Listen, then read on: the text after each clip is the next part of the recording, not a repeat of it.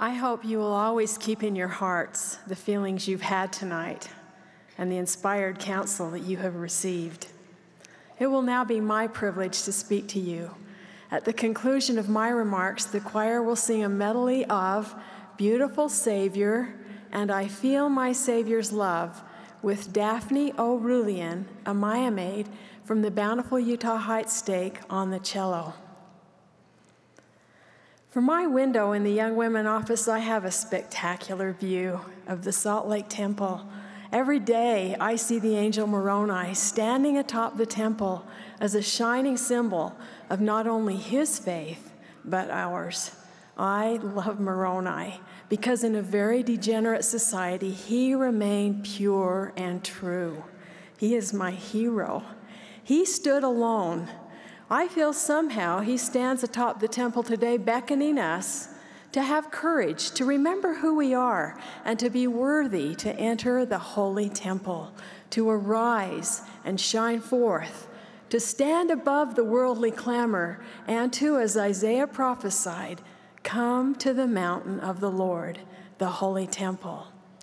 Gathered here today are the Lord's elect daughters. There is no more influential group standing for truth and righteousness in all the world than the young women and the women of the Church of Jesus Christ of Latter-day Saints. I see your nobility and know of your divine identity and destiny. You distinguished yourselves in the premortal existence. Your lineage carries with it covenants and promises. You have inherited the spiritual attributes of the faithful patriarchs Abraham, Isaac, and Jacob. A prophet of God once said of each of you assembled here tonight, he called you the one bright, shining hope of the future. And I agree. In a very challenging world, your light shines brightly. Indeed, these are days never to be forgotten. These are your days. And now is the time for young women everywhere to arise and shine, that thy light may be a standard for the nations. A standard is a rule of measure by which one determines exactness or perfection. We are to be a standard of holiness for all the world to see. The new Revised for the Strength of Youth booklet contains not only standards to live with exactness, but promised blessings if you do so.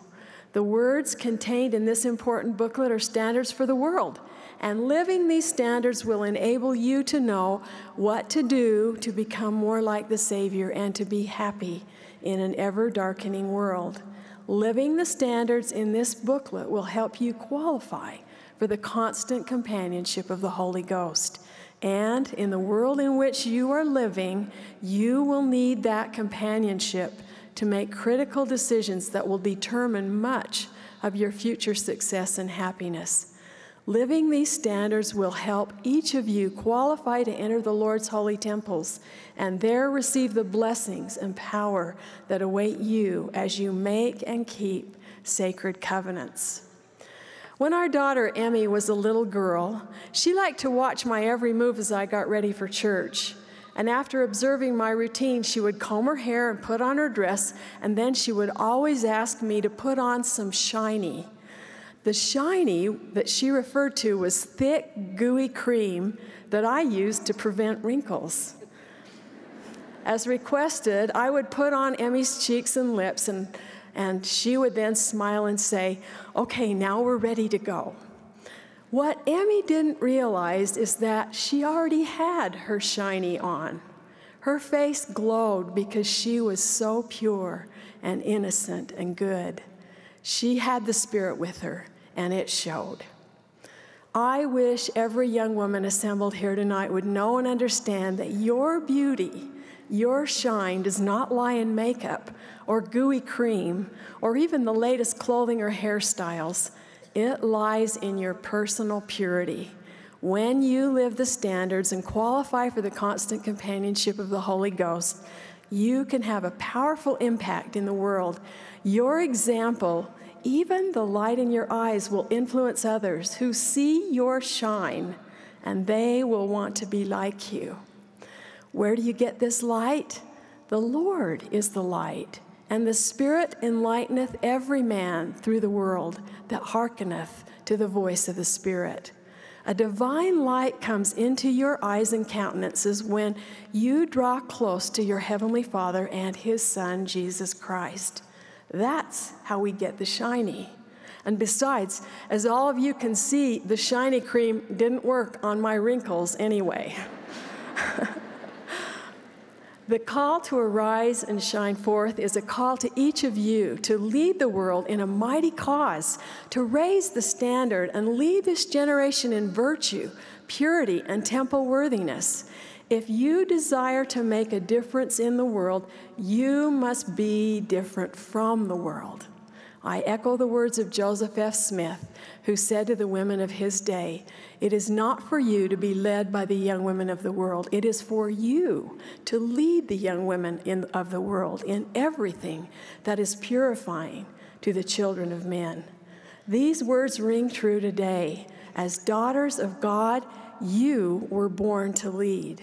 In the world in which we live, your ability to lead will require the guidance and constant companionship of the Holy Ghost, who will tell you all things what ye should do, as you recognize and rely on His guidance and promptings. And since the Holy Ghost does not dwell in unclean temples, each of us will need to take inventory of our habits and our hearts. All of us will need to change something, to repent. As King Lamoni's father stated in the Book of Mormon, "I will give away all my sins to know thee." Are we, you and I, willing to do the same? Well, a group of youth in Queen Creek, Arizona, determined to arise and shine forth and to lead the youth in their community in living the standards and for the strength of youth. Each wrote something that they felt was holding them back or something they wanted to change in their lives in their journals. And then they literally dug a hole. They came together and tore out the journal page and threw it into the hole in the earth, just like the people of Ammon did in the Book of Mormon with their weapons of war. Then they buried those pages, and that day they made a commitment to change. They repented. They determined to arise. Do you have something in your life that you need to change? You can do this. You can repent because of the Savior's infinite atoning sacrifice. He made it possible for you and me to change, to become pure and clean again, and to become like Him. And He has promised that when we do, He will remember our sins no more. Sometimes it may seem almost impossible to keep shining. You encounter so many challenges which may obscure the source of all light, which is the Savior. Sometimes the way is difficult, and it may even seem at times that a thick fog obscures the light. Such was the case with a young woman named Florence Chadwick. From the age of 10, Florence discovered that she was a talented swimmer. She swam the English Channel in a record time of 13 hours and 20 minutes.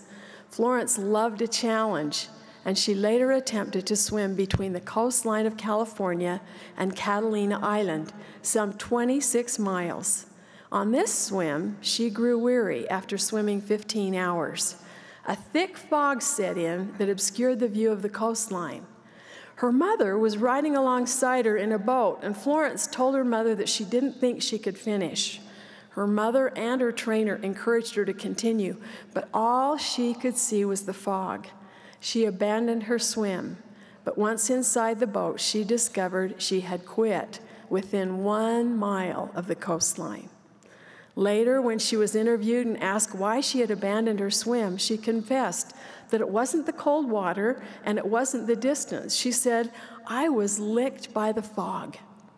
Later, she attempted the swim again, and once more a thick fog set in.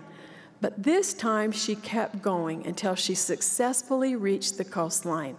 This time, when she was asked what made the difference, she said that she kept a mental image of the coastline in her mind through the thick fog and through the duration of her swim. For Florence Chadwick, the coastline was her goal. For each of us, the temple is our goal. Young women, stay focused. Don't lose sight of your goals. Don't let the thick fog of moral pollution and the detracting voices of the world keep you from reaching your goals, living the standards, enjoying the companionship of the Holy Ghost, and being worthy to enter holy temples. Retain the vision of the temple, the Savior's holy house, ever in your hearts and minds. Several weeks ago, I stood in the celestial room of the Reno, Nevada temple.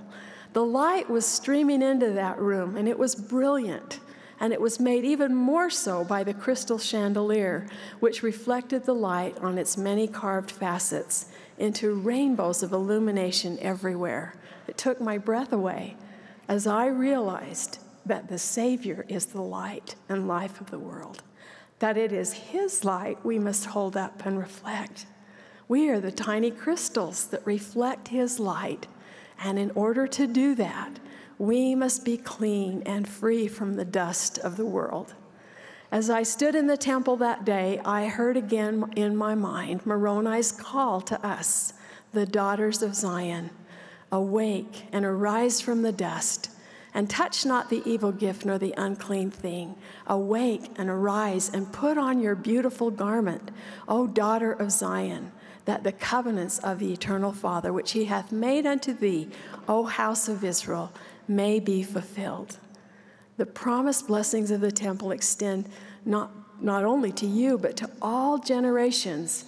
As you make the temple your goal, your influence for good will transcend time and place, and the work you perform for those who have gone before will fulfill prophecy. Last General Conference, I thrilled as I listened to Elder David A. Bednar invite each of you to become anxiously engaged in doing your own family history and temple work for those who have passed on without the blessings of the restored gospel of Jesus Christ. As he issued this invitation to you, my heart leapt inside. In the Doctrine and Covenants we read of other choice spirits who were reserved to come forth in the fullness of times to take part in laying the foundations of the great latter-day work, including the building of temples and the performance of ordinances therein for the redemption of the dead. This is your day, and your work has begun. Now is the time to be worthy of and obtain a temple recommend. As you do this work, you will become saviors on Mount Zion. Elder Russell M. Nelson said of you, the influence of the young women of the church, like a sleeping giant, will awaken, arise, and inspire the inhabitants of the earth as a mighty force for righteousness. Young women, arise and take your place in the glorious events that will shape your future and the future of the world. Now is the time. High on a mountaintop, a banner is unfurled. Ye nations, now look up. It waves to all the world. Young women, you are the banner. Be virtuous and pure. Seek the companionship of the Holy Ghost. Bury your sins and transgressions. Maintain your focus and don't let the fog of moral pollution obscure your goals. Be worthy to enter the temple now. Put on your shiny. I testify with all my heart that God lives and that He will enlighten your lives and ours as we draw close to His beloved Son, our Savior Jesus Christ. And I pray that like Moroni, we will arise and shine forth, that our light may be a standard for the nations. In the sacred name of Jesus Christ, amen.